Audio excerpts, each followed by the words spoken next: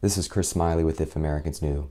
We have horrific breaking news in Gaza as a Palestinian demonstration for human rights has turned into a massacre.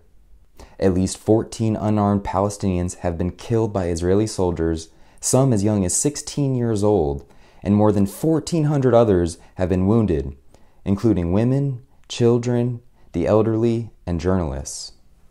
30,000 Palestinians have come down to the border with Israel today in what is being called the March of Return.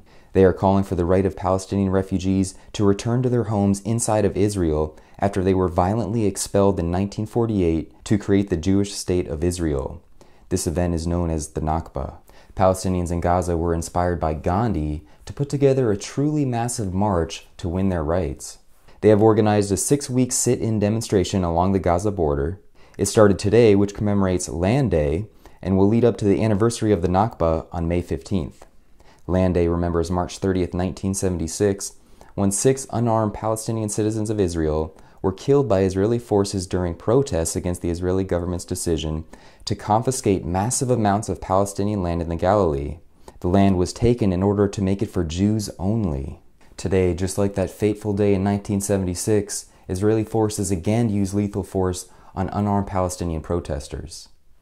The Israeli Army's Chief of Staff announced the deployment of 100 Special Forces snipers and several infantry brigades to the border with permission to fire.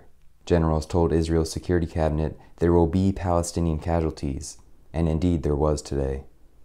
Here a Palestinian man walks toward the border and is gunned down. Another man also walks toward the border holding a Palestinian flag, and he is also shot. Here we see a man running away from the border, back to the crowd of demonstrators, and is being shot at.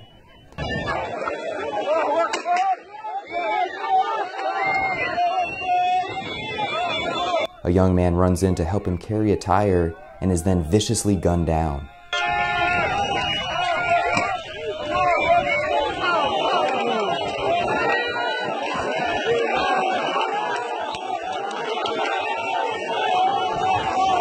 Another video shows a group of Palestinians praying together when a man is shot in the lower body by snipers.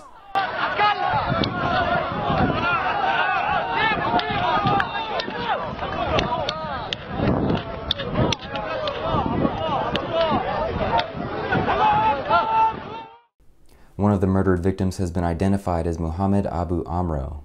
Muhammad was an artist, and just yesterday he went down to a Gazan beach to construct this.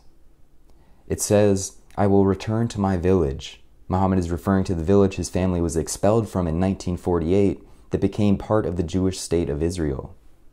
Muhammad's family was one of more than 200,000 that fled to Gaza during the ethnic cleansing campaign known to Palestinians as the Nakba. Towards the end of the conflict in 1948, the United Nations passed Resolution 194, which says the Palestinians have the right to return to their villages they were expelled from. However, to this day, Israel has not allowed that to happen. It has now been 70 years since the Nakba. Human rights groups such as Adalah and B'Tselem have condemned Israel's actions that shooting unarmed demonstrators like Muhammad is illegal, and any command allowing such action is manifestly illegal. B'Tselem also said that Israel's presumption that it can also dictate the actions of Palestinians inside the Gaza Strip is absurd. The decision where and whether and how to demonstrate in Gaza is not Israel's to make, not with regard to the demonstrations, nor in general with regard to daily life. Gaza has been under a crippling blockade from Israel, resulting in a humanitarian disaster that has been well documented and denounced by human rights groups. The Palestinians in Gaza are not only demonstrating for their right to return to their homes, where their families have lived for hundreds of years, but they are also demonstrating for their ability to live. The United Nations has said that Gaza will become uninhabitable very soon if conditions persist. The Israeli army regularly uses violence and sharpshooters against unarmed Palestinian protesters. Along the Gaza border, protests regularly result in Palestinian casualties.